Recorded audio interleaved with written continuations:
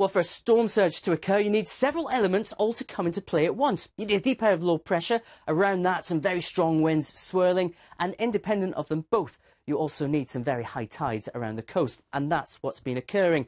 On Thursday's deep area of low pressure passes to the north of the UK in the direction of Norway. Now, low pressure systems are effectively zones of rising air. That air is rising en masse. It's that rising air which produces the rain clouds we see. But if you think about it, if you get that air rising at any great rate, you're actually lifting a little bit of weight off the Earth's surface.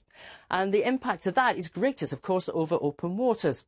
And it's around the centre of the low pressure system where the air is rising greatest, you get a bulge forming. This is where the sea level rises a little bit higher than the sea around it. Now, as a low pressure system pushes away, you then get very strong winds pushing that bulge in the direction of the coast.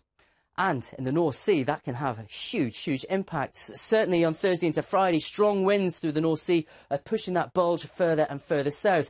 It meets the land straight away across Holland, but also between Holland, Netherlands, also East Anglia and Kent, you get a narrowing of the North Sea. And that almost squeezes the water into a tight space, causing the levels of the sea to rise even more.